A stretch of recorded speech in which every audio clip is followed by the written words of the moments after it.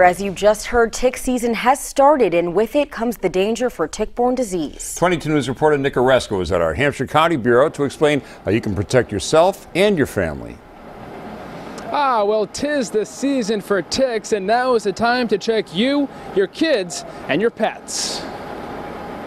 As temperatures continue to rise, more people will be wearing shorts and flip-flops. But those clothes offer less protection from a summer pest no one wants to deal with: ticks. I found them all over me, on my butt, on my chest, on my arms, you know, like down in my gut. I mean, I've had 5 to 8 of them, I think I had on me. And with ticks comes the risk for Lyme disease. Dr. Jonathan Schwab of Northampton Pediatrics is all too familiar with tick season. He sees dozens of patients come in with concerns. We see parents coming in whose children have had tick bites and wondering what they should be looking out for to see if they might have developed Lyme disease. The chances that you might get Lyme disease from a single tick bite depend on the type of tick and how long it was attached to you. Lyme disease causes a rash, often in a bullseye pattern.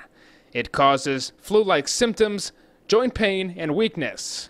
Most people with Lyme disease recover completely with appropriate antibiotic treatment, but for those who develop syndromes after their infection is treated, you should go back to the doctor. Now, these are the areas you're going to want to avoid this summer: wooded edges with tall grass.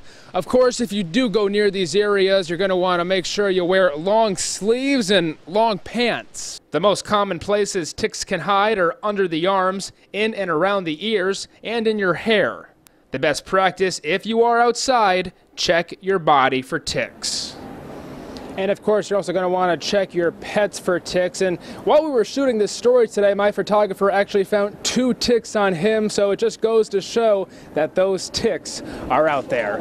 We're live at our Hampshire County Bureau in Northampton this evening. Nick Oresco, 22 News.